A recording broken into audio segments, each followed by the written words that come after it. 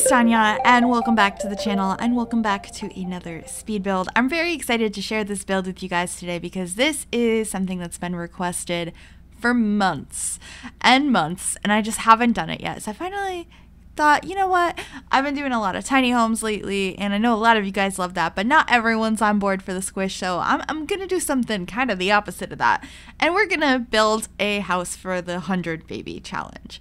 So I'm not doing the 100 baby challenge, just putting that out there right now. I used to do the A to Z baby challenge over on Twitch, and I'm hoping to get back to streaming later this year. And in addition to builds, I might bring that back, but I am not doing the 100 baby challenge on YouTube. I'm not doing it anywhere. Have no interest. However, I wanted to build a house that was intended for somebody that might be playing that challenge, that might be helpful to you if you are. So this house has enough space for a single sim and her lots of children. There are, I believe, 5 single beds, a toddler bed, and 2 baby beds. So or baby cots. There's more space than, more beds than you would need, because that's enough for 9 sims. And of course, if you have more toddlers than children and teens, you can switch those out. There is space to do that.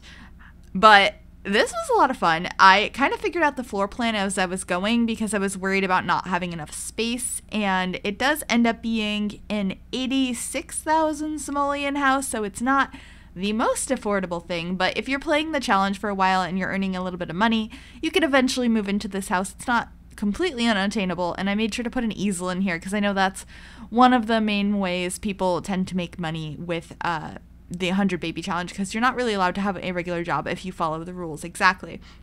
Also, I made sure to put a bunch of planters outside because I know gardening is also a really good way to earn money, especially since the gardening update that we got, was it last year or this year? I don't remember exactly when that was, but I know that that's a really good way to earn some money. So the mother's bedroom ends up being on the bottom floor, and then all the kids' rooms are upstairs, which I think worked out pretty well in the end. And oh, I forgot to mention, this build only uses base game, parenthood, and kids room stuff. So limited pack builds. I thought those were the ones that made the most sense for a house with a ton of children consistently coming through. Actually, I'm gonna find the 100 baby challenge rules so I can read them to you, but I'll also link them down below in case you are not aware of them. Because I know not everyone follows challenges and stuff. And I think it's just a hilarious challenge. I gotta find it someplace, but, it's basically, you have a single sim. They have to have 100 children with different people. They can't have a job. It's interesting. I'm gonna link them down below. I just found them. So you must play with aging on set to a normal lifespan, no cheats. There's a ton of rules. There's a ton of rules, but basically you just have to have children with different people. Of course, if you have twins, that's fine, but you can't have kids with that same person again. And there's rules on when you can age up kids, based on what skills they learned, their grades in school. So at what point can you age them up and move them out, which makes it way more difficult. So if you're interested in checking out the challenge, if you haven't already, reading the rules, maybe giving it a go yourself, I will link that down below. And if you are already doing the 100 baby challenge or interested in it, wow, so much respect. I don't know how how you have the patience for that many children. I have 1 toddler and I want to rip my hair out. So also every time I play with kids, I have everyone being like, you're not taking care of them. And I'm like, I'm trying. Because I also have a habit of, I've always done this when I play The Sims, I play on 3 times speed. I don't know why. I also do that on YouTube. I watch videos on 2 times speed. I just can't watch them at normal speed. So yeah. Anyway, this is going to be the living room space. We did use the couches from Parenthood since that was a pack that we were using. I thought about using this chair in the corner, but I got rid of it in the end, and I didn't use this purple rug. I was trying to make all kinds of stuff happen, and it didn't work, but I did use these couches just in a different swatch. I believe I used them in the blue swatch, And like usual, there ends up being a lot of blue in my builds. I can't help it, but I did make sure that the parents' bedroom or the mom's bedroom is not blue. It's purple, which I thought was really pretty, and I used a base game bed that I don't use that often, and I just thought that room came out really pretty. And here I am struggling to line up the red shelf because the glass was making it not look right. So that was fun. That red shelf is a CC shelf that I use to place items. Easier, more precise levels, all of that. There's a link down below to it if you'd like to download it, and I also have a tutorial on the channel in case you are curious, because I've been getting a lot of questions about it lately. So I try to mention it most videos, but I don't want to do it every time because I don't want to annoy everybody. But anyway, that's what that is. And there is that easel that I did place down for our sim to go ahead and use. And then I have this little office space over here. I end up putting the desk with like a computer and stuff for getting skills done, as well as a little artist section for the kids, which I thought was really cute and would help with skills as well, because you got to get their skills up if you want to age them up. So I thought it was very important to add a bunch of like children activities here. Plus, just I don't know if you're playing it and like just pumping out babies and like don't even know their names. Like some people play the 100 Baby Challenge, which is probably my favorite things to watch. And honestly, when I think of people playing the 100 Baby Challenge, the first two people that come to mind is the person that introduced me to it years ago, which was Jessica. Loved her series. And then currently I think the only like LP I occasionally check in on is Lil Simsy's 100 Baby Challenge. And I didn't even start that from the beginning. I started like, I think when Hannah took over. I feel this is so weird just talking about somebody else's LP in my video. But I occasionally will check out an episode, and I just think it's so funny, like the way people deal with having that many kids. So I don't know if you deal with it that way if you play, or if you like have storylines and you're like this loving mother of 100 babies, or I have no idea. But I wanted to make sure there's lots of activities here. And of course you could delete anything and change anything you want to fit your needs. Or maybe this doesn't even have to be a 100 baby house. It could just be a house that has a lot of kids. Maybe you like to play with lots of kids in your house. So this would be usable for you guys too if you'd like to download it. It is available on the Sims 4 gallery. If you search Gryphi or the hashtag MsGryphi, there's also a direct download link to the Sims 4 gallery in the description down below. I try to include those as often as I can because it might be easier for some of you guys. I'm just curious who downloads off the website versus who goes to the gallery and searches. I'm not really sure. I've never downloaded something off the website before, so I just think it's nice because you can just click it. You don't have to search for anything, and it'll bring you there. So anyway, we're adding the parenting board because I love me some curfews in the game. I think Parenthood is one of my favorite game packs. I get asked a lot like what my favorite game pack, expansion pack, stuff pack is, and Parenthood is always up there for game packs. I feel like it's between Parenthood and Vampires usually, but I'm just saying Realm of Magic might take that crown. I have no idea what's in that pack yet. I'm very excited to find out, but I guess we'll just have to wait and see. But anyway, this is the living room. I did bring in this siding to one of the walls, and we actually haven't painted the outside yet, and I was just like, let's bring in the blue, because I already brought in the blue in the other rooms with the blue cabinets in the kitchen. It's a very blue house.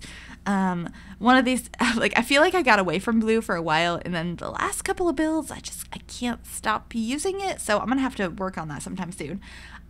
But I think that room came out really cute. I used those chairs in that blue color, which I've never used them in. They have the blue wood and then the yellow cushions. I think it's a really cute combo.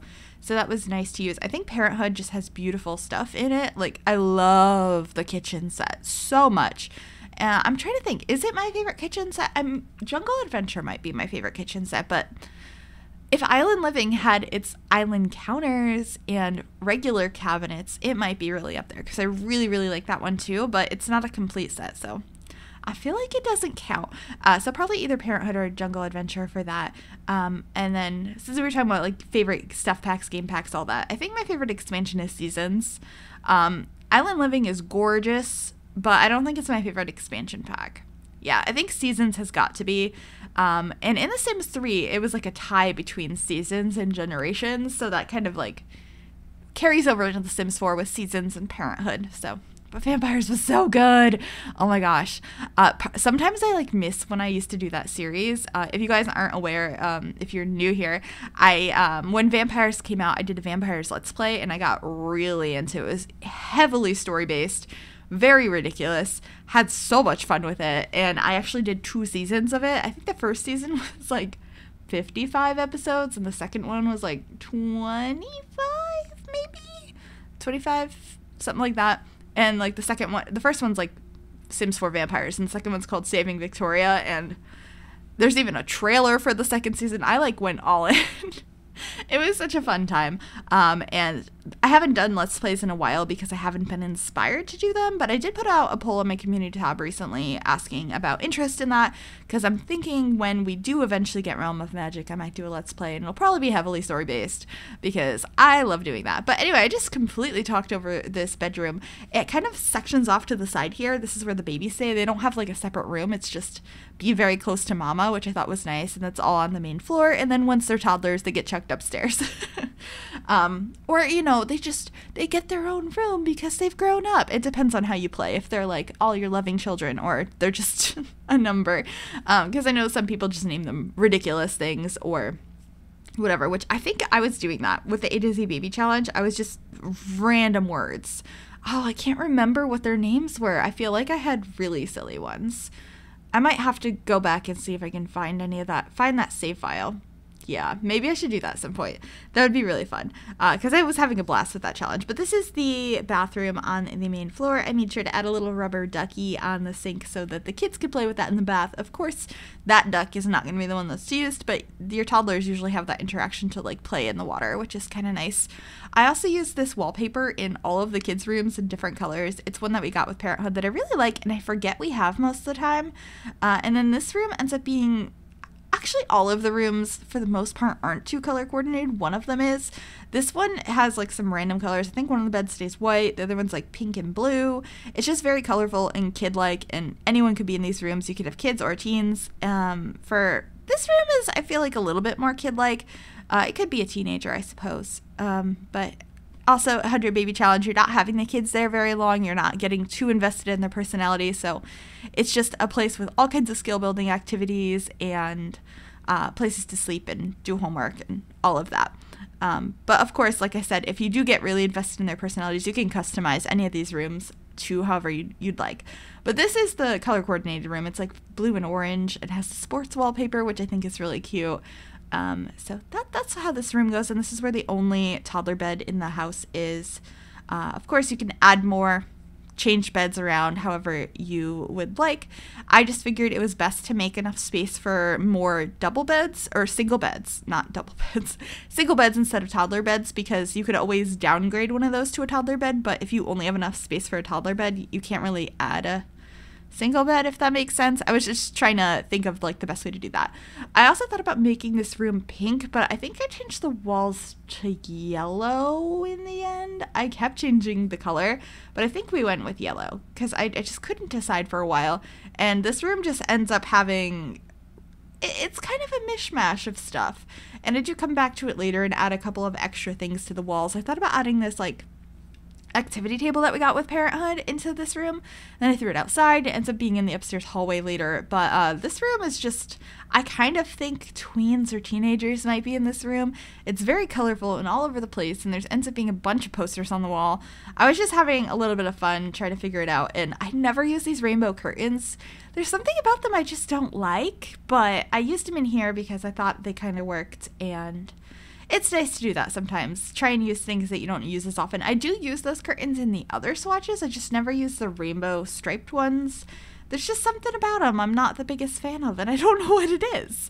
Because I love rainbows. I love all of the colors, but, you know, it is what it is. But here we are figuring out the upstairs bathroom. It's pretty much exactly the same as the one downstairs. It's just a slightly smaller, and so lots of blue in this house. I mean, the bedrooms have a little bit of blue, but they're not as blue as the rest of the house.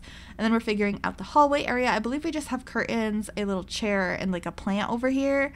So nothing too crazy. Then we're going to add that activity table up here, and later on we're going to add like a rug under it, and I think another plant. And here we are just adding some planters out here so you can practice your gardening, because I thought this would be a nice way to do that. And then we're going to grab a picnic bench as well. So, or is that what it's called? Picnic bench? Picnic table. a video like a couple weeks ago. I couldn't remember the name of it either, and I'm like, why can I never remember what a picnic table is? Which is kind of weird. Anyway, we're just adding some last minute landscaping because I actually had finished this build and then I came back to it and it was just like, no, it needs more landscaping, because I was trying to keep it really simple, because really the main focus here is taking care of all these children and doing this challenge. I was like, do we really need that many plants outside? But I needed it to be just a little bit more lush, so I decided to go ahead and add that and a couple more decorations here and there. But I think that's it. Hopefully we're just figuring out the last couple things in here. I wanted to use these like skateboard things on the wall in the kids' room because I love those. There's so many swatches on them and I'm so motivated to use them in more builds. They actually really work well as surfboards in Sulani, so I need to use that idea sometime soon. But we're coming to the end of the video. I hope you guys did enjoy this. If you did, make sure to give this video a big thumbs up. You can also subscribe to the channel if you have not already, and if you click that bell, it'll turn on notifications so you'll be notified of every single time I upload a new video. So yeah, thank you guys so much for watching. We're going to screenshots now, and I will see you all next time. Bye, everybody.